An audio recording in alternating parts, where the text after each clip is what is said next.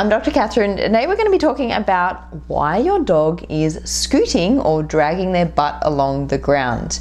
We're going to chat quickly about why dogs scoot and also what to do about it.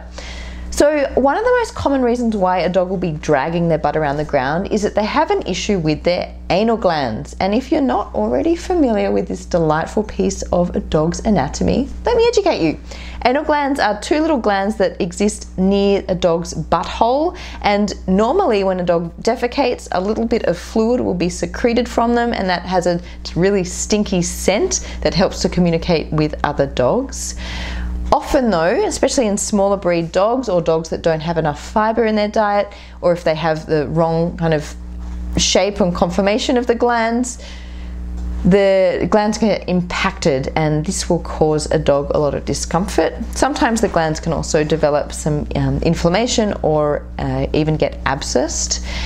If your dog is having issues with their anal glands, the best thing you can do is take them to a veterinarian to have them assessed. It may be that the dog's glands require expressing. If they're impacted, you may need to manually express them.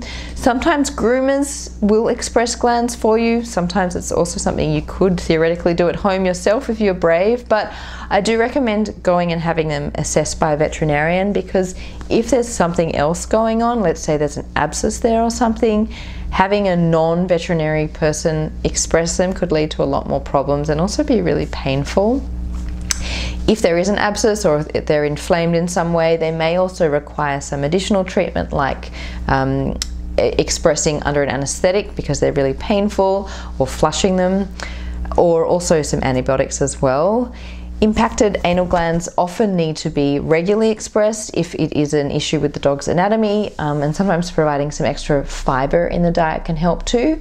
But that's something to discuss with your veterinarian to make sure you're doing the right thing for your particular dog's issues.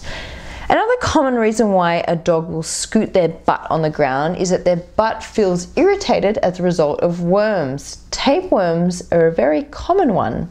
Tapeworms are very commonly seen when your dog has fleas. Unfortunately, fleas help to carry the tapeworms, and you may have seen them. They're little like white segments around your dog's butt. Those, as you can probably imagine, are quite irritating to have around a dog's butt, so they'll scoot around. They might lick around the area as well, just because it feels so irritated. If you are seeing any signs of worms, then the best thing you can do is go chat to your veterinarian about them so they can prescribe a dewormer. If it's tapeworm, you're going to want to address a flea issue as well, and I'll include a link here to my video on everything you need to know about controlling fleas in your home and also for your dog. So now we've discussed the most common reasons why a dog will be scooting. Again, most commonly it's because they have an anal gland issue. A little less commonly is because they have worms.